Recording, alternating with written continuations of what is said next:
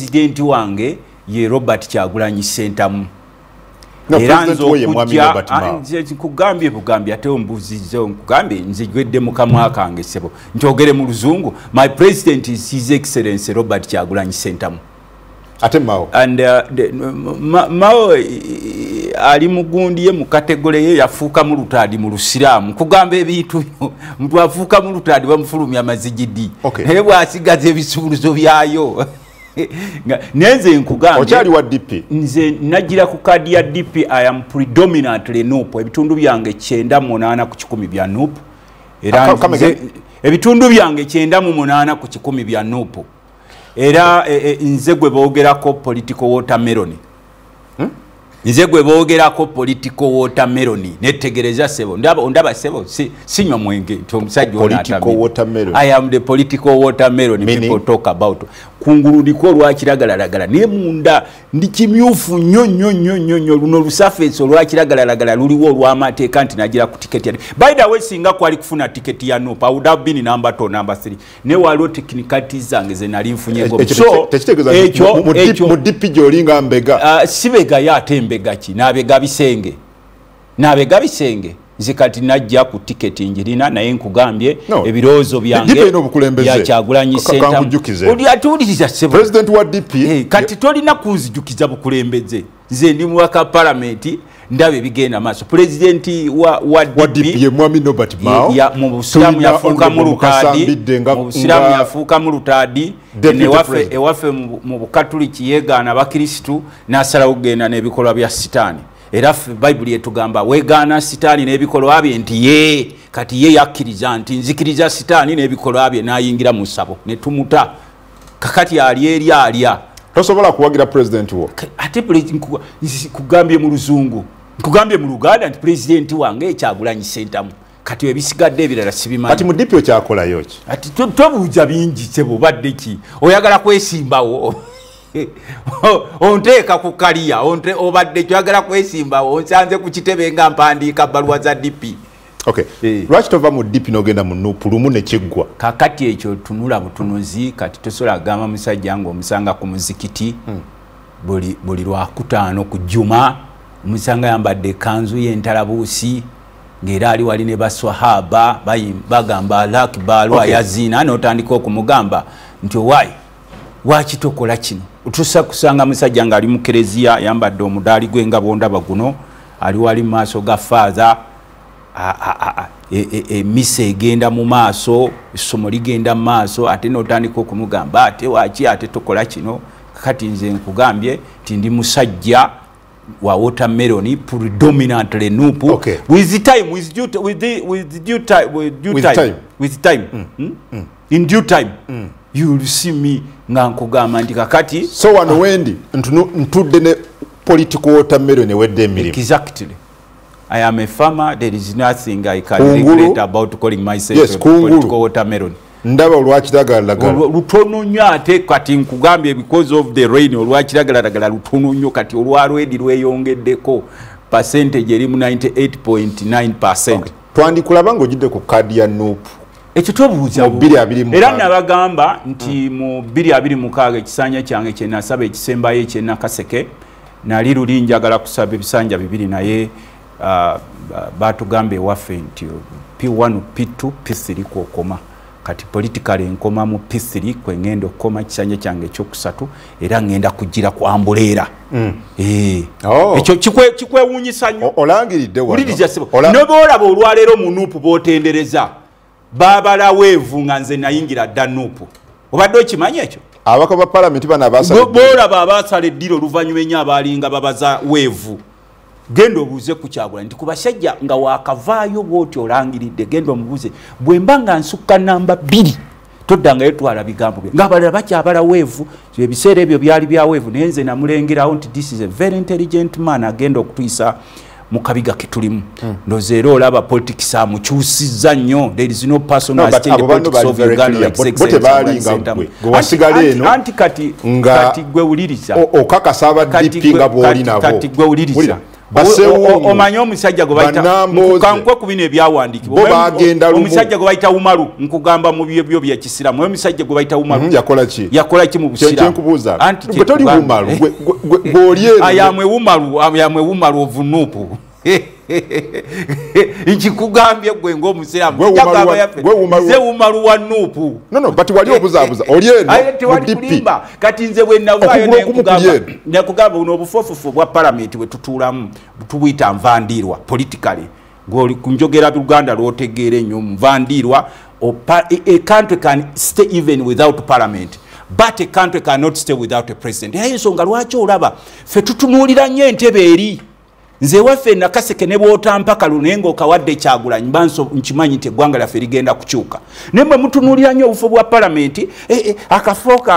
akafo kange nkugambe ayamwe a political Umaru of NUP oli agana emirimu gyange gyekola kati gwe nkuwadde ekintu ekyo lwakuba oli musiraamu tosobola kuba aganaga okugula okumukulya eri okulala kulya eri kati gwe okugula okulaba wa gwe gy'okulaba okugula okulaba mu DP nze kasita oli omukulu oli yasala eddiiro n'agenda simanya yazita atya agreement azita atya waliwo endagaano yateekebwako omukono wakati wa NRM ne DP n'anywererayo mu bufumbo bwe mu movement gyali nitumugamba okay abamu kuffe tetwagala kwogera bigambo bingi mwami mao tagenda ku NRM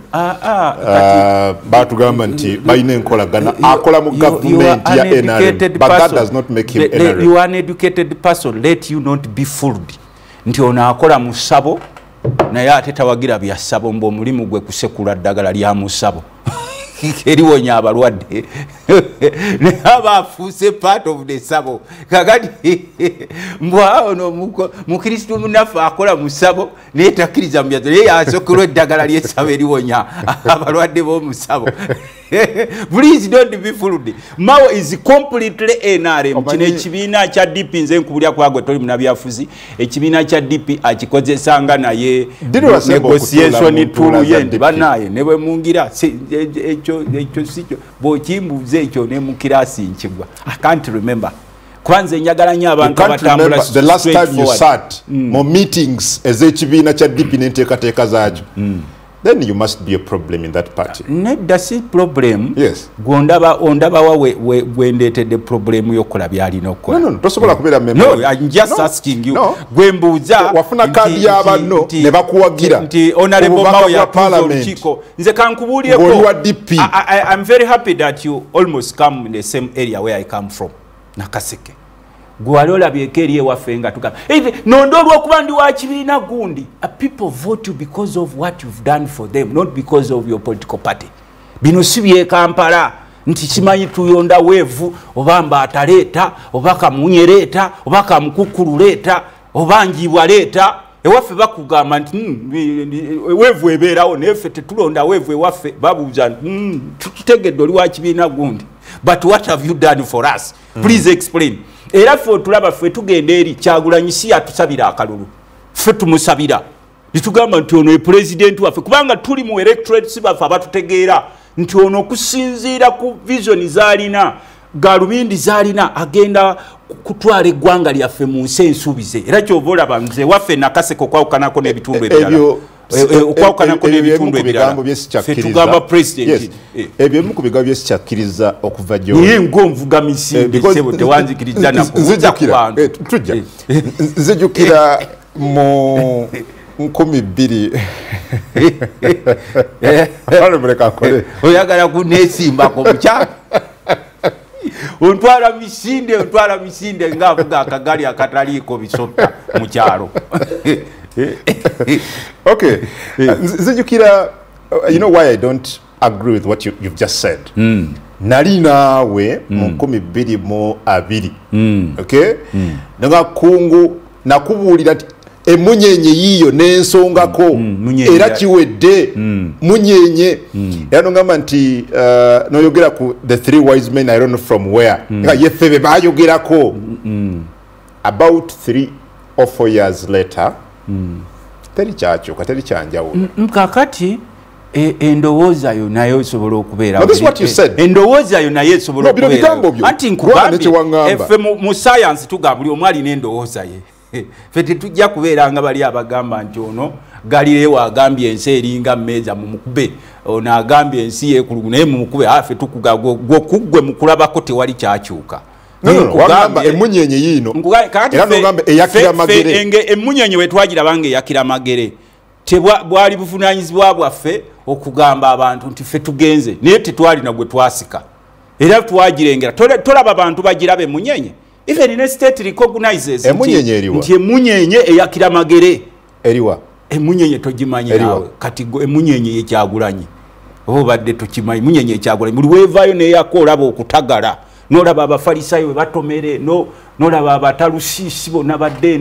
bonna n'obalaba buli munyenye buli weevaayo bweti neyaka walabako ennaku ezo